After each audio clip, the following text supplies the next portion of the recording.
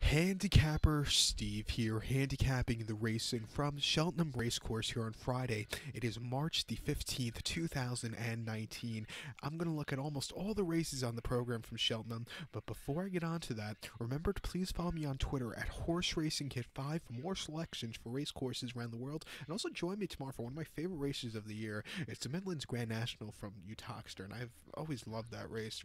Very long, staying kind of race over the chases, and I think it's a wide open race, so join me tomorrow for some previews and selections for that card.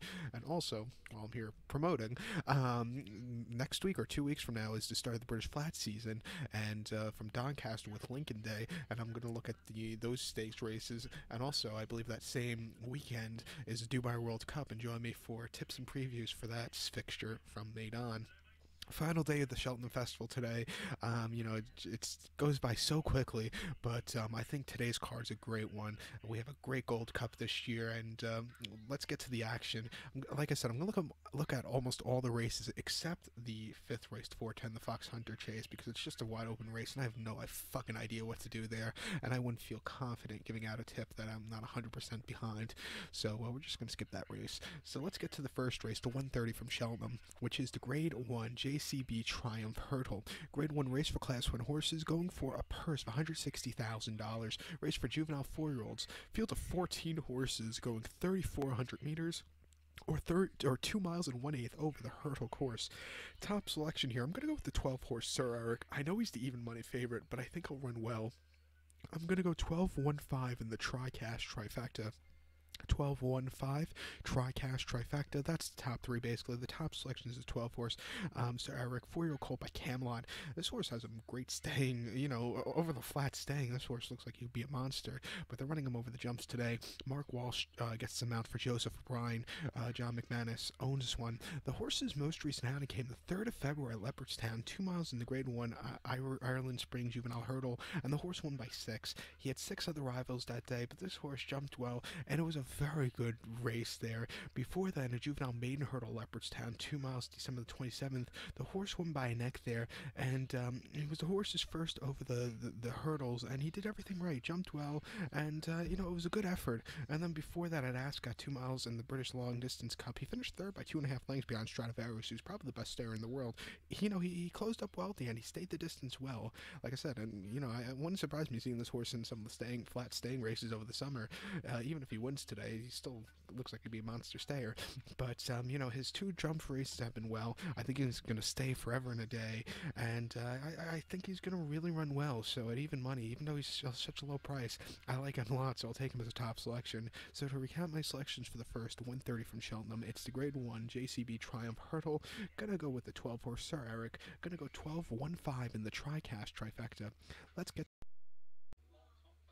the second race, the 210 from Cheltenham. It is the Grade 3 County Handicap Hurdle.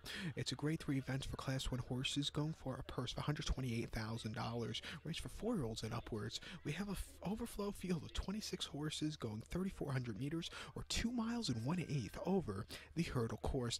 Since this is a very wide open race with a large field size, I'll give you 2 horses that I think can win. The 2 horses I would use here, both also could be used in the place pot or the Lucky 15s. The 2 horses I would use would be the 4 horse Mr. Adjudicator and the number 15 horse Cut the Mustard. So 4-15 here, but the first horse I'll talk about is the 4 horse Mr. Adjudicator. 5-year-old gelding by Camacho. Paul Town and gets a leg up for Willie Mullins. His horse is running off a break, but he's run some good races in the past. Most recently at Nace on the 10th of November on good ground, similar to what you're going to see today. 2 miles in the Grade 3 Fishery Lane Hurdle. The horse finished second by a length behind Espoir de Elaine. This horse jumped well, lacked a little closing kick at the end, but he got around the race course well.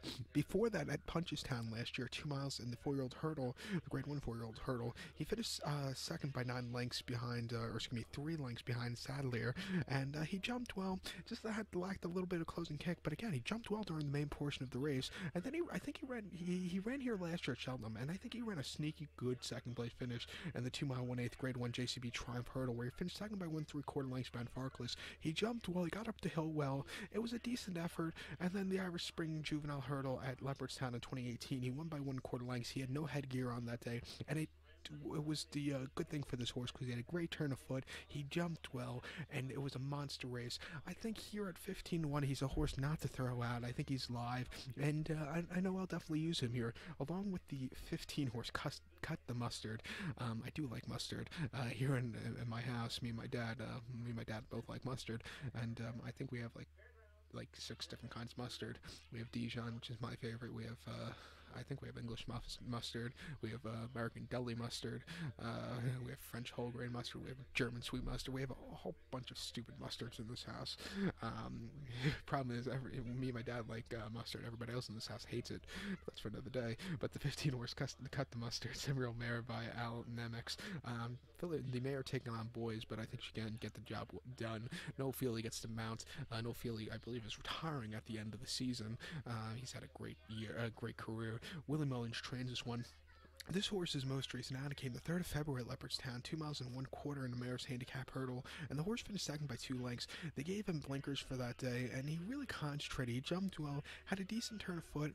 It was a good run. Before that, the 27th of December at Leopardstown, 2 miles in a handicap hurdle, he finished second by 3 lengths. He had a low weight. Again, he jumped well, closed up well. It was a good effort. And then he ran at Ferryhouse in a 2-mile handicap hurdle. Off the break, he wasn't 100% fit, and he finished 7th by 5.5 lengths. Against tougher horses, he just couldn't get into it. But I think coming here to Cheltenham has been on the up and up with a good weight. I really think this horse should do well. Gets the headgear on again. Watch out for her at 15-1. So to recap my selection for the second, the 210 from Cheltenham, it's a grade 3 county handicap hurdle. I'll use the 4 horse Mr. Adjudicator, and I'll also use the 15 horse Cut the Mustard. So 415. I'll probably do an exacta box or a forecast box, but I'll most definitely use both of them in the place pod. So now let's get to race number. The third race, the 250 from Cheltenham, it's the Grade 1 Albert Bartlett Novices Hurdle. It's a Grade 1 event going for Class 1 horses, going for a purse of $167,000. Race for novice 4-year-olds and upwards. We have a field of 20 horses going 3 miles over the hurdle course. My top selection here, I'm going to go to the 16 horse Rhinestone. I'm going to go 16-4 in the forecast exacta. That's basically the top 2. 16-4. Top selection is a 16 horse Rhinestone. 6-year-old gelding by Montague, probably the best stayer of this current century. Mark Walsh gets the leg up on this one for Joseph O'Brien. The horse's most recent outing came the 2nd of February at Leopardstown, 2 miles 3/4 in the Grade 1 Nathaniel Lacey's partner solicitors 50,000 Cheltenham bonus for staff hurdle, and the horse finished second by half length. It was his first time getting the longer trip, and he loved it. He jumped well, had a great turn of foot. He stayed the distance, and I think he's another horse like the other O'Brien horse in the earlier race. He's another horse. I think he's going to stay for ages. That last one was a very good run. Before that, Navan on the yielding ground on the 16th of December, 2.5 miles in the Grade 2 Navan Novice Hurdle. The horse finished 4th by 14 lengths. He didn't weaken out of it, but he didn't quicken up out of it either. He just stayed the distance. He ran decently that day. And then the maiden hurdle at Nace, 2 miles on November the 10th. The horse won by a nose. Hit a high weight. He got the victory that day, but it wasn't the most impressive runs. Had a little bit too many mistakes for my liking. He has run here at Cheltenham in the past. Ran the champion bumper last year, and he finished 9th by 11 lengths at 5-1. We're probably still waiting for him to finish. He just ran crap. And then he ran at Leopardstown 2018 in the bumper where he finished second, and he won his first race of Thurles on a bumper very easily. I think, the longer trip's going to suit in, and his last one is very nice. His low weight of 159 pounds. I think he's a good horse here, and I'll take him at 12-1. He's a horse I'm going to be really going back to I'm going to be backing quite a bit today as a best bet, so watch out. So to recap my selection for the third, the 250 from Cheltenham, it's the Grade 1 Albert Bartlett Novices Hurdle. I'll take the 16 horse Rhinestone. I'll go 16-4 in the forecast exacta, and like I said, the 16 horse Rhinestone will be my best bet of the day. So now let's get to the featured 4th race from Cheltenham. Race number 4, the featured 330 from Cheltenham. It's the Grade 1 Cheltenham Gold Cup. Grade 1 race going for Class 1 horses, going for a purse of $800,000. Race for 5-year-olds and upwards. Field of 16 horses going 3 miles and 1/4 on the chase course. This is kind of, the equivalent of the Breeders' Cup Classic, I think, for the flat here in America. And this is a great Gold Cup this year. Very wide open race. I'll give you three horses I think can win, and I'll put them all into an exacta box, see if we get lucky. And they're all horses that can be definitely used in the place pot. The three horses I'll use here would be the 3-horse Belchiel.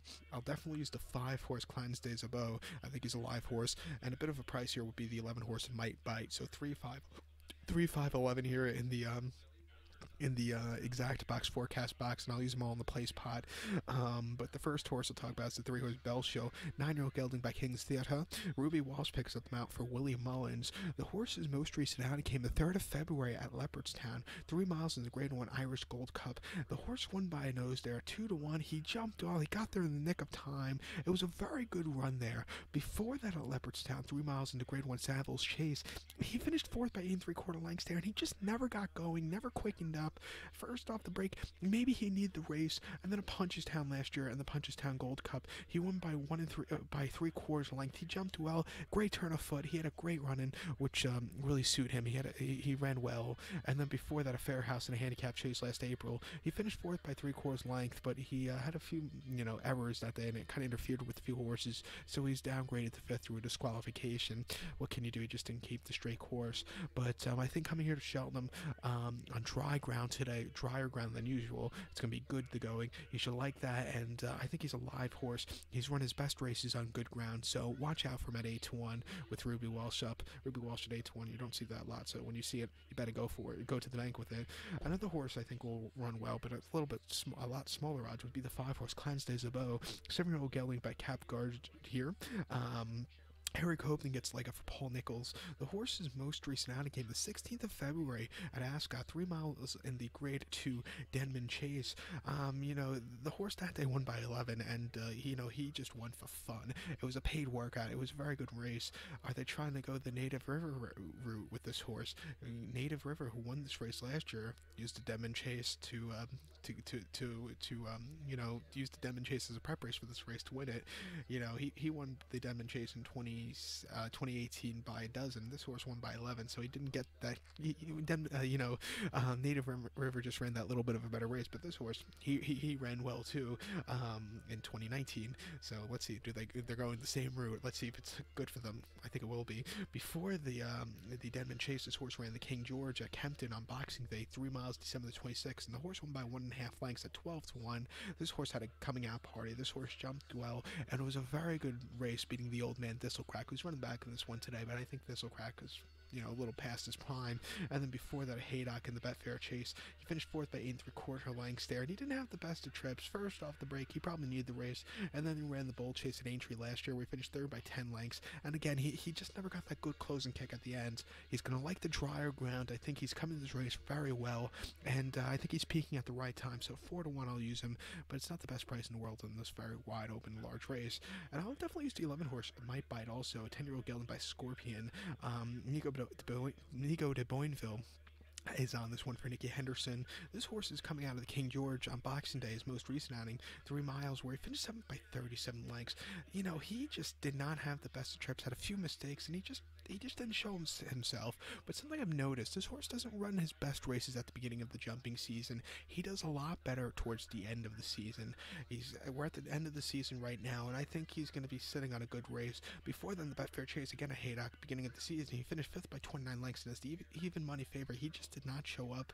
And then before that, in the Bull Chase at Aintree, he won by 7. He jumped well and had a very good run. And then this horse ran this race last year. He finished 2nd by 2.5 lengths behind Native River. Native River just had the better run in, but this horse jumped, a great race, I think, for a decent second place finish.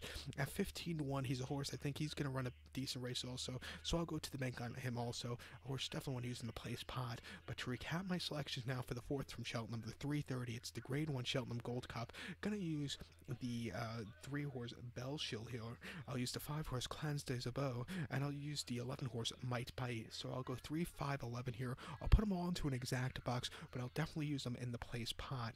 So we're going to skip over race number 5, the 310, or excuse me, the 410 from Cheltenham, and we're going to head over to race number 6 now. Race number 6, the 450 from Cheltenham. It is the Grade 3 Grand Annual Handicap Chase. It's a Grade 3 event going for Class 1 horses, going for a purse of $141,000. Race for 5-year-olds and upwards. Field of 22 horses. The 21 and 22 are also eligible as a reserve, so only 20 can go.